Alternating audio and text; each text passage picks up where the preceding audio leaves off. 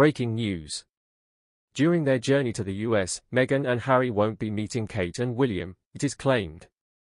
But before we continue, are you interested in starting or scaling a YouTube channel without having to show your face or becoming a traditional YouTuber to earn $30,000 a month? Click on the link below for more information. The Fab Four were formerly referred to as the now-separate royal couples. According to recent rumors, the Duke and Duchess of Sussex will not be meeting Kate, Princess of Wales, or Prince William on their tour to the US this week.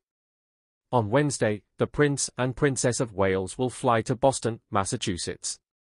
Prince Harry and Meghan will be in New York for a few hours at that time, having moved there after giving up their royal duties in 2020. Following the passing of their late grandmother, the late Queen Elizabeth II, relations between the two brothers are still reportedly tense despite joint engagements. The couple has harshly criticized the royal family in the US media. Although the distance between the two couples has significantly decreased, according to several sources, there are no arrangements in place for a reunion in the United States. Despite being citizens of California, the Duke and Duchess of Sussex are traveling to New York City on December 6 to receive recognition in a lavish event.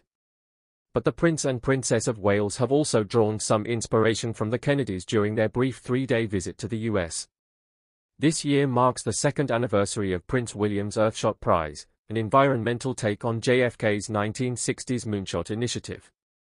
The first awards event took place in October 2021 at Alexandra Palace. The Prince and Princess of Wales are both really eager for the visit, according to a source. They won't have been to the United States since 2014. They feel and appreciate the love and excitement of the American people for their return to the US and are truly looking forward to meeting as many folks as possible, the unnamed source told People. The royal family has recently experienced a bumpy ride in the US, according to Majesty magazine managing editor Joe Little.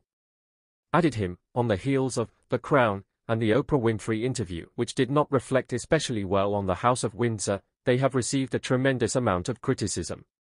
So, if at all possible, I think it's a fantastic time to sort of redress the balance while they're in the US, the author said. In another news, as they became closer, the Queen served as Princess Kate's phenomenal tutor. It is reported that the late Queen Elizabeth II was eager to prepare Prince William's wife for life as the king. Kate had the Queen as a phenomenal mentor, according to a royal authority. The late monarch and the Princess of Wales had a tight bond, according to royal author Katie Nicholl. Elizabeth II should make sure the future Queen consort is prepared, according to Ms. Nicholl. The royal expert emphasized how Kate, Prince William, and their kids spent time with the monarch each summer at Balmoral while on vacation. The King's biographer stated, and those were priceless opportunities for Kate to get to know the Queen well. They did get along well, after all. Mentoring took place as part of that connection, and the Queen was able to impart her wisdom, values, and recommendations.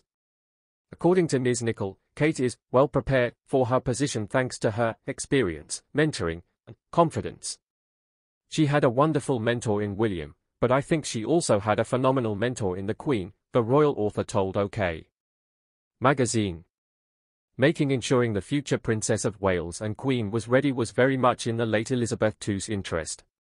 Before Kate and William were married in 2011, Ms. Nicholl claimed that Her Majesty made her ladies-in-waiting available to her so she could speak to them about performing royal engagements. A pearl bracelet, dangling earrings, and the sparkling lover's knot tiara, which once belonged to Princess Diana, finished off her ensemble. To commemorate South African President Cyril Ramaphosa's two-day state visit to the UK, the event was held. Thanks for watching.